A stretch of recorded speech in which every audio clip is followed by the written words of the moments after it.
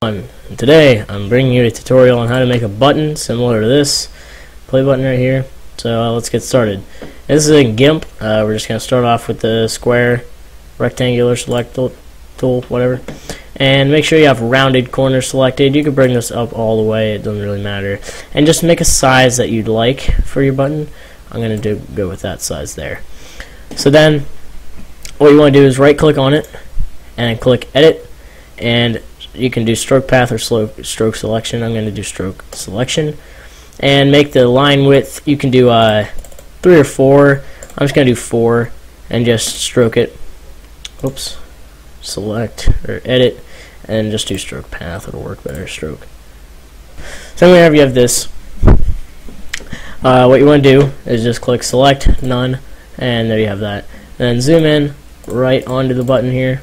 Make sure you have a nice shot of it, and get your regular path tool and simply just bring it from the center all the way across, and then give it a slight bend like that, and then just do stroke path and do the line width as 1, and then just click select all, select none, and just do the fill tool and fill in with a paint bucket black on the top or whatever color you'd like.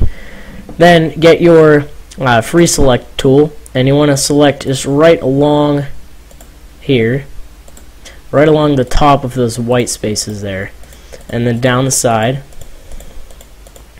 and then all the way across the bottom, and give just a little bit of space on there and up to the top, and select it. And then get your airbrush tool and select like a grayish color. I'm just going to do that color and bring the size up and the flow up.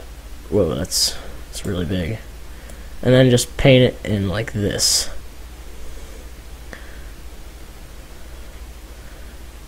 And once you have it all painted in, just click select none and make sure you got everything painted like that. Just bring this size down a little bit.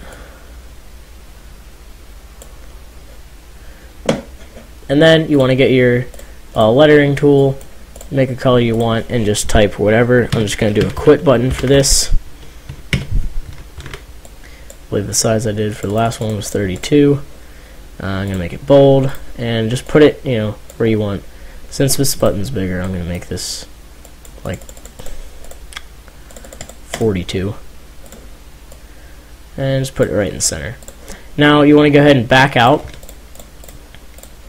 and go ahead and go to filters and do artistic and click on cartoon, and scroll down to that preview there and just click OK. So now you have your quit button that actually looks like a button, and then if you put that into Gamerev, you can add a glow effect around it for the whenever your mouse hits it. So that's how to make buttons in Gimp. I hope you guys enjoyed this, and I'll see you all next time.